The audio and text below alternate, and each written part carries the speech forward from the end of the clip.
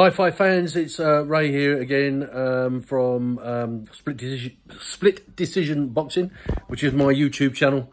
And those of you that follow me will know that. Well, literally hot off the press. I've literally just stopped watching the press conference on YouTube. Funny enough, I'm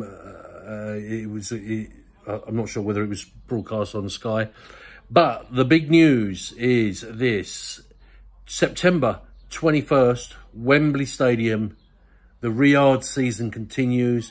It's called the Wembley edition, and the headline fight, the main event, is a heavyweight clash between our very own ex-world champion Anthony Joshua and current IBF world champion Daniel Dubois. Mouth-watering? What do you think? I'll tell you my view, what I think. I think it's a fight that needs to happen. I think I've spoken about this before in previous videos. They're very, very similar, aren't they? They're similar in build. They're similar in their fight styles. They've actually got very similar records. I think it's 28-3, 28 wins and 3 defeats for AJ. 23-2, I think, for Dubois.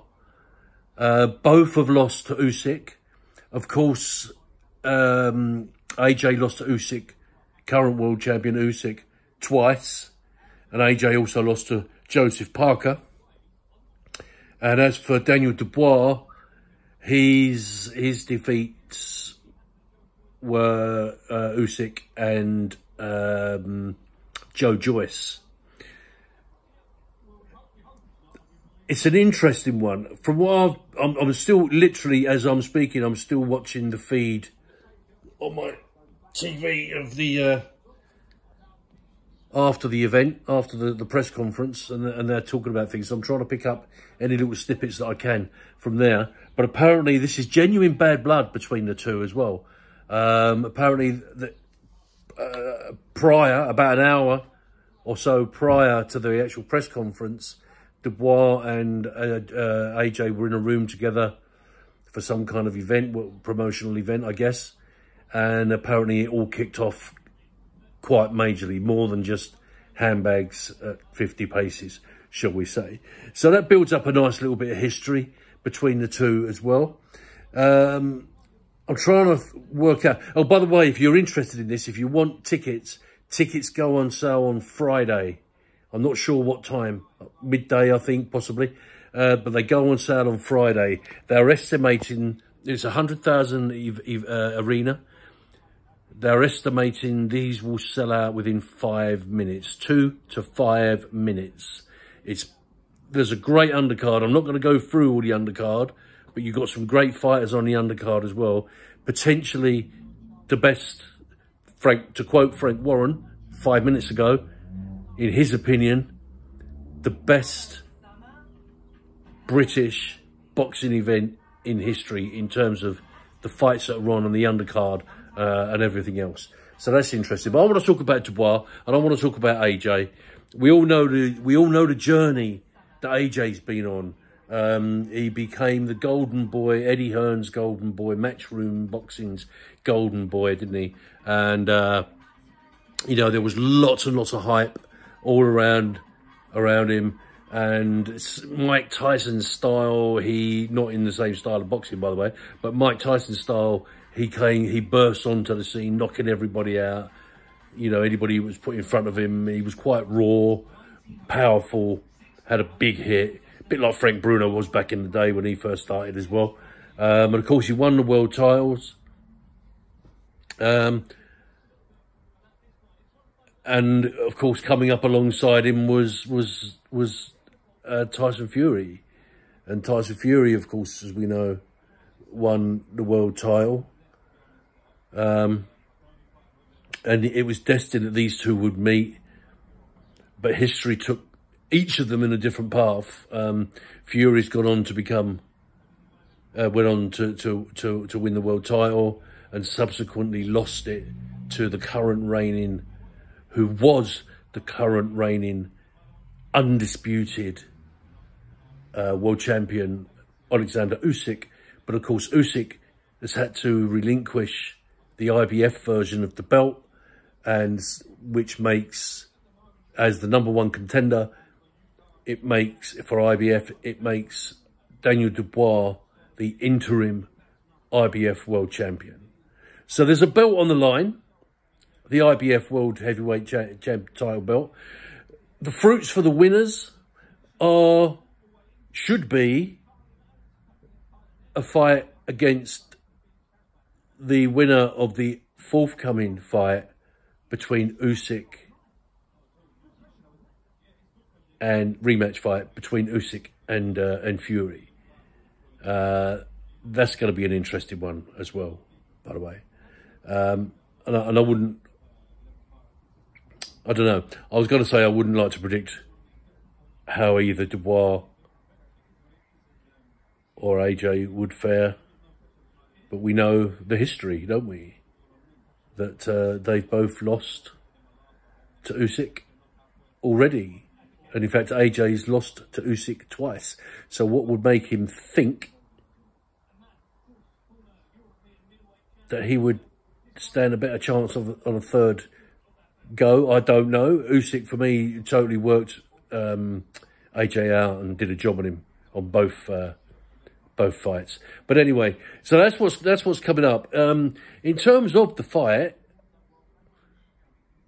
difficult one to predict, you know, because the stats are very similar, as I say. Their actual bodily physical stats are very similar. I think AJ's 6'6". He's got an 82-inch reach. Dubois is 6'5". He's got a 4-inch shorter reach. They both have their style of fighting is jab, strong jab, big hit to knock people out. Dubois, as we know, tends to come over the top with his for his knockouts. Both are susceptible as well. We know that now by their losses and the manner of their losses. They can both be hurt, they can both be knocked down, and they can both be knocked out. So I actually believe, pound for pound, if you're looking for a fight that's really, really difficult to call, this is the one. I think AJ has what he has on his side, his experience of fighting in such a high-profile fight. Of course, Dubois never fought at Wembley. He's never fought in front of 100,000 people either. AJ's used to that. He's used to the hype. He's used to the lights, the big crowd, the big event. That will go in his favour. That will definitely go in his favour. But I would not be surprised to see a Dubois win on the night. I'm not going to give my official prediction on this yet. I'll do that nearer the date. We've got a long way to go. It's September the 21st. As I say, there is an undercard. I'm probably going to do a separate video for each of the undercard fights, or the main ones that I think are worthy of my expert opinion as to who will win and why and how, and you know what I think of the fight. It's going to be a great night if you can get your tickets. So, as I say, they go on sale on Friday. Again, it's, you know, part of the Riyadh season. Warren and Hearn working in partnership after all these years, and all the animosity and all the rivalry between them. And Warren, you know, disappeared off the scene, didn't he? For a long time, he disappeared off the scene, off the boxing scene. And now he's back big time. So that's interesting as well. But that's it, folks. I just wanted to put it out there just so you all know. Let me know in your comments below who you think's going to win out of AJ and Dubois. Let me know why you've come to that decision. And let me know how you think they'll win. KO, decision, whatever. Be interested for you to know to gauge the public's feeling. Do me a favour, if you like this video, as I say, this is split decision boxing. Do me a favour, hit the like, hit the subscribe button, give it a thumbs up, make a positive comment or a negative one if you think this is crap. You're all entitled to your view. I'm entitled to my opinions too. I look forward to speaking to you soon. Keep fighting.